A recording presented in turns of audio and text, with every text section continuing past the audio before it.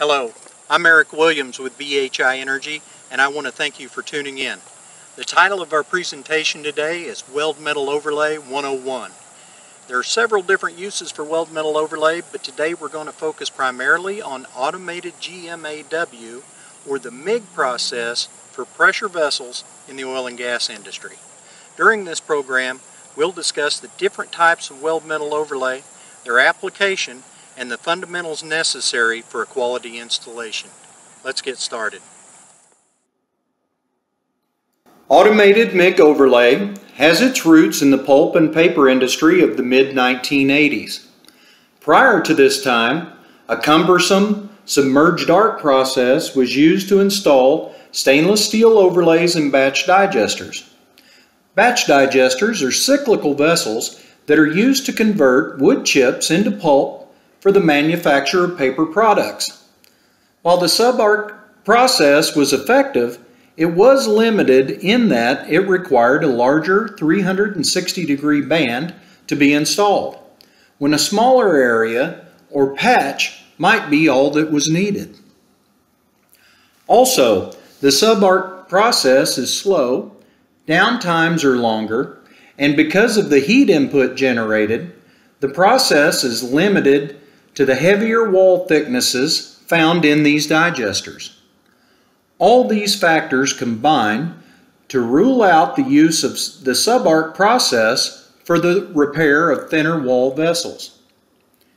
As interest in the automated MIG process grew, it was soon discovered that the lower heat inputs and portability of the equipment made it an excellent candidate for use in the oil and gas industry. By the early 1990s, automated MIG overlays were routinely being used as an alternative to the failed strip lining that for many years had been considered the only option available for large areas of vessel wall.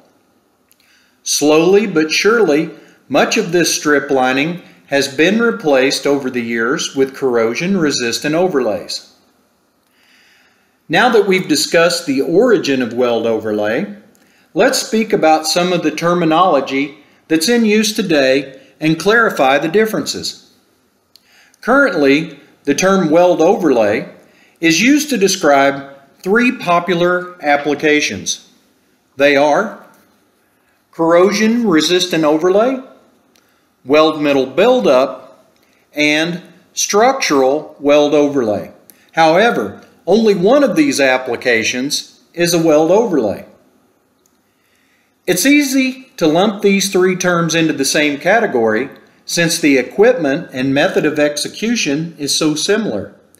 But they each have their use, and there are some distinct differences. Weld metal overlay refers to a protective barrier against erosion or corrosion. This typically involves the installation of an improved alloy welded over an existing base metal that is still above minimum thickness. This one-layer application of weld overlay is strictly for protection, and the overlay thickness cannot be considered part of the pressure boundary. An example of this would be the one-layer installation of an alloy 317 overlay in a carbon steel distillation column. Second on the list is weld metal buildup. Weld metal buildup is used to restore the base metal thickness to a tower, column, or drum that is below T-min. The buildup material can match the base material, or an improved alloy can be used, but the correct weld procedure and procedure qualification report must be used to count the buildup as part of the pressure boundary. An example of this could be a vessel suffering from corrosion under insulation. Often, on the outside of a carbon steel vessel, in the areas around the stiffener rings or insulation supports, moisture will accumulate behind the insulation and cause the base metal to corrode. A weld metal buildup can be performed from either side of the vessel wall, but in this instance, the insulation would be removed and a carbon steel buildup installed from the outside. By using the correct weld procedure, the buildup is considered part of the pressure boundary and the vessel restored. If the vessel was derated in order to continue operating, it can now be returned to normal service.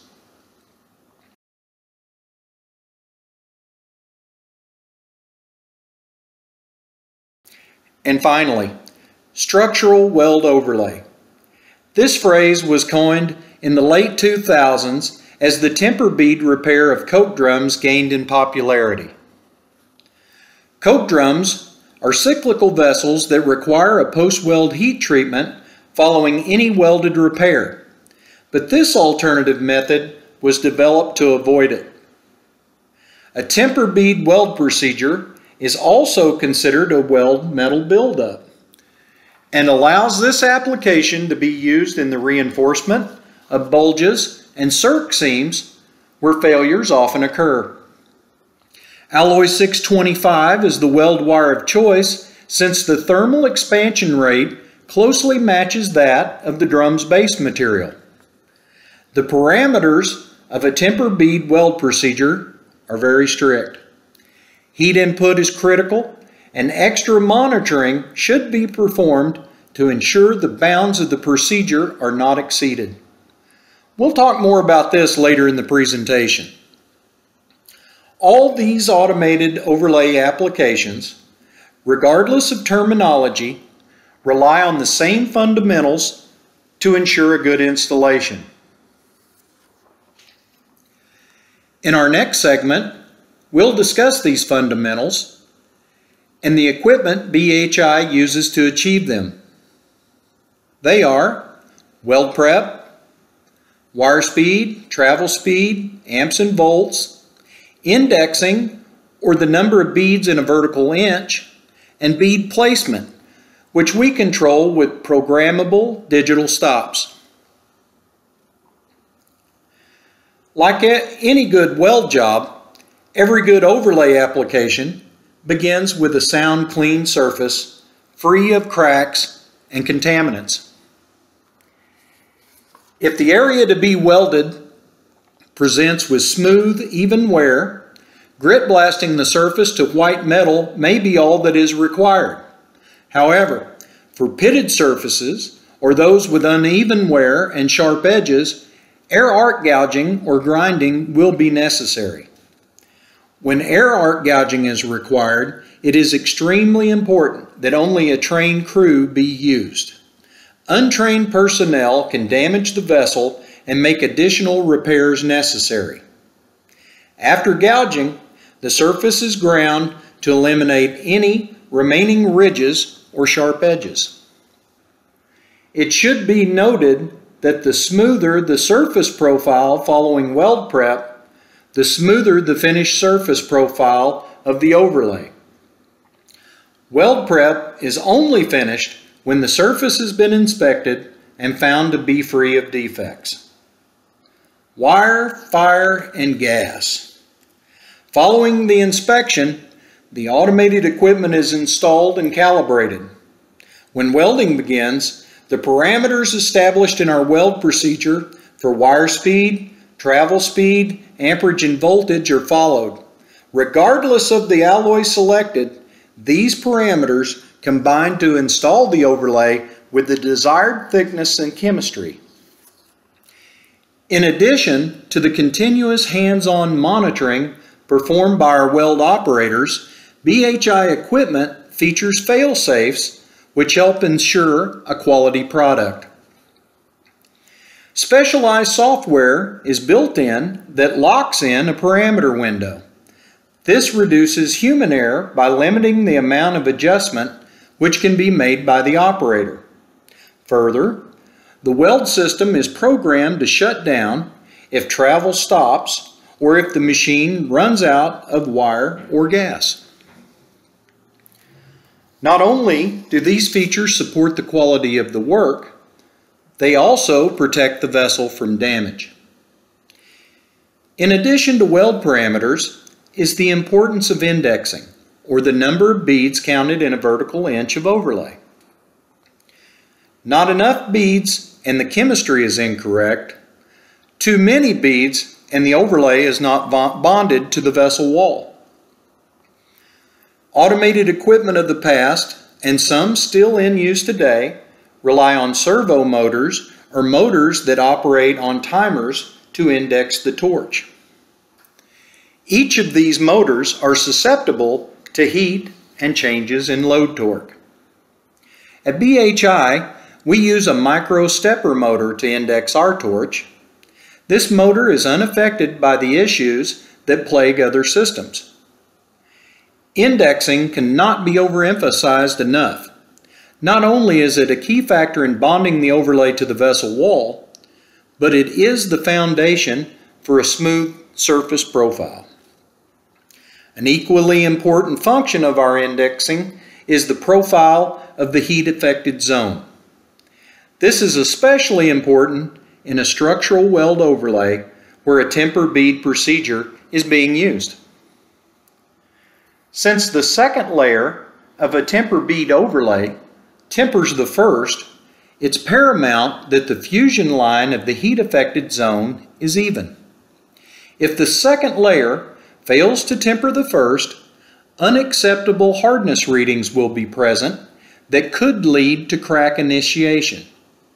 This is a real concern for coke drums given their cyclical operation. Another feature unique to this system are the digitally programmable stops. Prior to striking an arc, the operator uses the control pendant to pre-program the barrier limits of the machine. This characteristic is important to the temper bead process since bead placement of the second layer requires pinpoint accuracy, but it also facilitates the use of multiple machines, since there's no need for a mechanical stop to be attached to the track. In addition to our machine's built-in fail-safes, BHI is currently developing a data logging system to monitor our weld parameters in real time. Again, structural weld overlays for coke drums will benefit most from this technology since heat input is critical.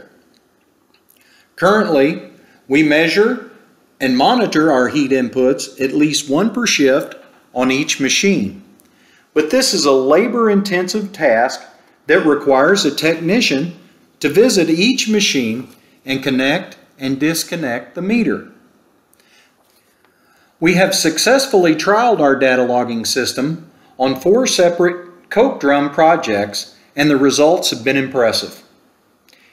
Here's how it works. A data logger is connected to each machine and reads the joules or heat input in real time. In a matter of seconds, this data is sent via internet to a storage cloud where our engineering and quality control team can monitor the results. Our eventual goal is to provide our clients the ability to log into our cloud and view a dashboard of each individual machine during operation. This technology will offer reliability staff a transparent view of our weld process and reduce the exposure and head count of quality control personnel. We're in the early stages of development, but this cloud-based technology could help us map our overlays, and that information might one day help refiners monitor the health of their equipment in real time. Now that we've learned the basics, let's take a look at some examples of how weld overlay has been used to restore and extend the life of refinery equipment. In the coming slides, you'll see we've come a long way since the 1980s. Please note the extended reach of our index arm. This allows us to save track jumps and scaffold modifications on large, multi-level projects. Also note our checkerboard machine layout. We've found that when we have multiple machines on a single track, this approach allows us to grind our in-seam tie-ins during welding. This configuration reduces distortion and increases production by allowing the machine to weld the inseams without stopping. These seams were previously butted up and then welded by hand. Again, the advantage of programmable stops. Now let's review some past projects to see how weld overlay is put to use. Main fractionator restoration in an alky unit.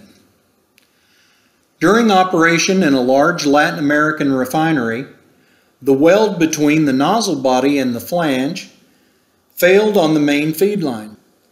This resulted in a catastrophic fire, but luckily no one was seriously injured. After extinguishing the fire, a thorough inspection of the tower was performed, and it was discovered that in addition to the failed 16-inch nozzle, the vessel wall at the elevation of this nozzle was below minimum thickness. BHI was asked to restore 210 square feet of wall thickness and replace the failed 16-inch nozzle as well as 2 other 6-inch nozzles. There were a couple of challenges that made this project special. Number one, the work area was approximately 190 feet in the air, and secondly, the 2-inch plus wall thickness meant that a post-weld heat treatment would be required. This vessel is in an area with a high wind load, so the client was concerned that the elevated temperatures required for post-weld heat treatment might lead to buckling or worse, collapse. Due to the tower's service in the alkylation unit, carbon steel was the buildup material of choice.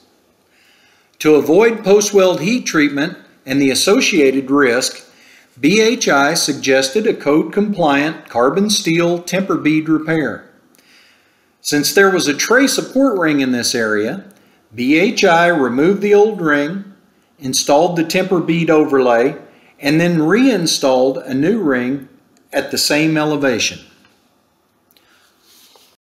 Concurrent with this overlay, the nozzles were installed, but rather than reinstall the same type nozzle that failed, BHI engineers suggested a solid, one-piece nozzle which would eliminate the failure point and prevent this accident from ever happening again.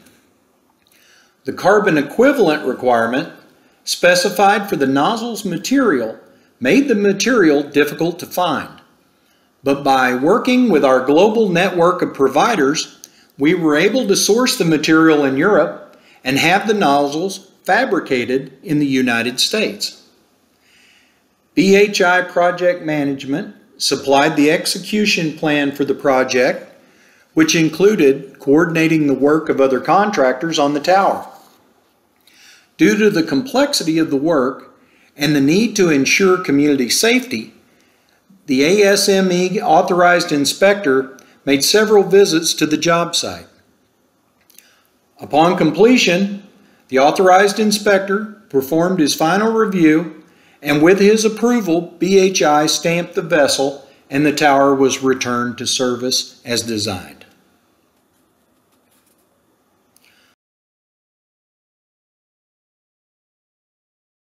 A Texas sphere restoration. This Texas refiner processes high sulfur crudes. This sphere was scheduled to be condemned, but prior to doing so, BHI Energy received the call. After reviewing the inspection reports, BHI realized the sphere could be saved and designed a repair and execution plan for restoration. Before beginning the automated buildup, our certified team of welders repaired 15 through-wall perforations.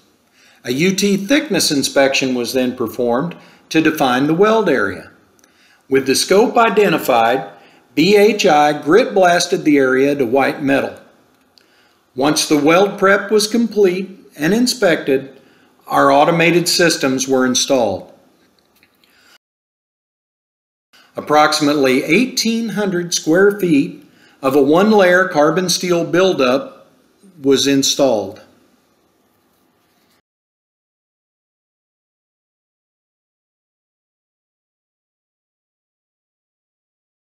The extended reach of our index arm made this multi-level, out-of-position project possible. Several time-consuming scaffold modifications were avoided, which quickly and safely returned this sphere to operation, saving our client the cost of replacement and lost production. Coke drum rehabilitation, India.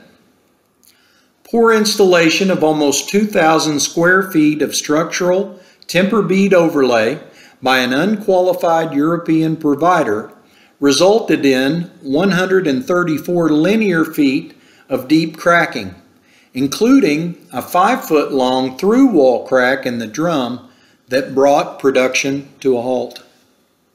The extremely rough surface profile was a contributing factor to this cracking, as stress risers were installed due to a lack of index control and properly trained machine operators. BHI began by completely removing the faulty overlay by air arc gouging. Then, the area was ground to remove any sharp edges and smooth the surface profile. After grinding, the weld area was inspected and 2 levels of automated equipment installed, with 9 machines on each level. During the Alloy 625 temper bead installation, the through-wall crack was repaired. Evident quality and superior production informed the owner to increase our scope by 56%. This extra 1,100 square feet of overlay was originally planned for another on-site contractor, but after absorbing this extra footage and reimagining the scope with the resources available on site, BHI was able to shave 2 weeks off the overall schedule, returning these drums to service ahead of plan. And now for some extras. We also use our MIG equipment for the repair and replacement of coke drum skirt sections. There is essentially an automated solution for any position in any piece of pressurized equipment found in an oil refinery. High deposition rates and a wide range of weld wire choices let you select the material that best suits your erosion-corrosion needs. Further, using automated equipment reduces human error and delivers consistent quality, making it possible to protect large areas of vessel wall in a short time frame. Weld overlay requires a dedicated, experienced team to plan, execute, and deliver a successful project. Our project management team has actual field experience, having served as welders, superintendents, technicians, and quality control personnel. Decades of field experience informs our planning and the execution of the work. That means our no-surprise execution plans are complete. BHI includes the third-party inspections, heat treatment, and/or scaffold modifications that will be necessary to complete the work. These detailed ITPs and execution plans generate a tremendous amount of information. We capture that data and feed it into our model for continuous improvement. Plan, perform, measure, and improve. When lessons learned and improvements are rolled into our next execution plan, we often see an overall increase in project quality and time on tools. The checkerboard approach was a product of this model. This simple change in machine layout didn't require major capital investment, but it's already benefiting our customers, and I'm sure there's more to come. Research and development also play a part in our continuous improvement program, and our engineers are currently researching how the surface profile of weld overlay influences compressive stress. This is a real concern for coke drums where stress risers and poor tempering can lead to through-wall cracks. Our as-welded profiles are superior, and our aim is to learn and continually improve them through our research. In closing, the pressure on refiners to improve margins has led to an increase in the use of sour crudes and extended run times. Combine these factors with the pressures and high temperatures associated with normal operation, and you've got a recipe for elevated corrosion rates. If you're responsible for the reliability or the asset integrity of pressure vessels, you already know that an automated weld metal overlay can be a great repair alternative. If you are currently planning a turnaround or considering the repair or replacement of your pressure equipment, BHI is happy to help you evaluate your repair options. It won't cost you anything, and we might just save you some money. A final thought. We typically begin our presentation with a safety moment, but today I would like to close with one. You may have noticed in our slides that our employees are wearing air-supplied welding hoods. When we were getting started back in the mid-1980s, face shields and paper masks were the industry norm. During this time, eye injuries like arc flash and foreign bodies in the eye were common. It seemed an almost daily occurrence that someone was going to the clinic to have their eye drilled. We also had no idea of all the respiratory hazards we were exposing ourselves to. We knew about the danger of weld fumes, but it was years before we ever heard the term hexavalent chrome. If anyone would like more information about how we use and manage this part of our safety program, please reach out to me. It's my opinion that these hoods have had an extremely positive impact on the health of our operators, and I'm happy to share what I know. Thanks again for watching. If you have any questions, please look for us on LinkedIn or check out our website, www.bhienergy.com. Thank you.